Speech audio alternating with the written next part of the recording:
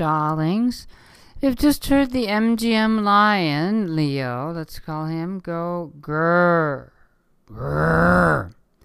Little did he know that he would be helping my chemistry students remember the rules for oxidation and reduction. Leo, the L means lose. E means electrons, and the O of Leo means oxidize. So Leo, lose electrons, oxidize. Goes Ger, misspelling Ger, G-E-R. Back to Leo, sorry. Leogoesger. Oh, here's something that used to bother me. What does that mean, to lose electrons? I see electrons floating around in oxidation and reduction. Oxidized, they're on the right. They're lost. Anything that's lost is at the end of the road. They're the products. So lost electrons are on the product side. Oxidized electrons are on the product side.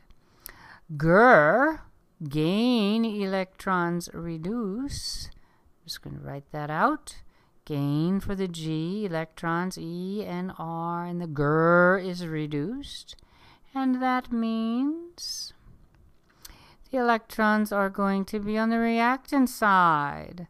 The reactants are picking up the electrons, and they're being reduced to something less in the product side. So some element on the reactant, it's changing its charge to a lower charge on the product side.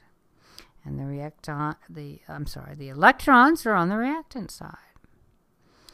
So there you have it. So let's see what else we know. Scrolling down now, ever so slowly. Ever so slowly.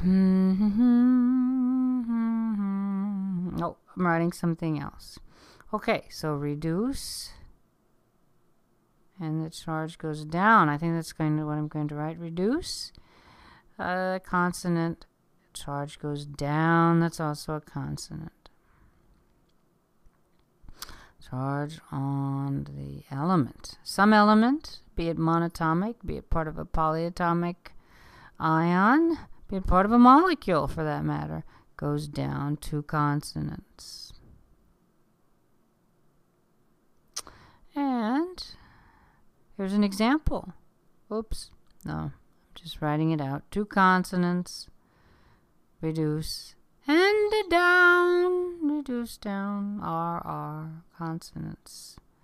Here's an example. Chlorine, it's the element.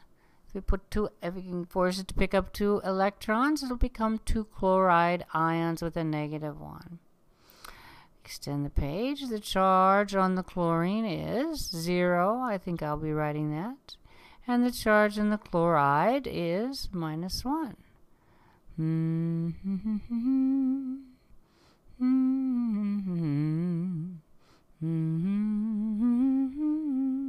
Yes.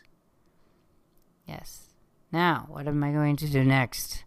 What tool do I have here? Oh, oxidize. Here's the example of oxidation. And charge goes up, and I think the wonderful example I'm going to give you with tin 2 going to tin 4 is somehow going to be cut off. And it will all be kind of chopped at the end, but I don't think I can do this one more time today. This little video is what it is. Again, 2 vowels. Round vowels. Round vowels. Now what's this? Whew. I don't know.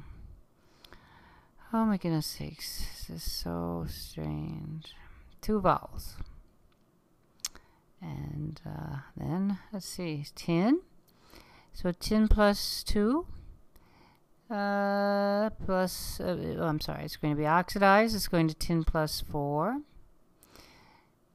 Plus 2 electrons. Let's see if it'll make it. Yes, excellent. And this is, by the way, a very, that was a very common, well, never mind. It's over.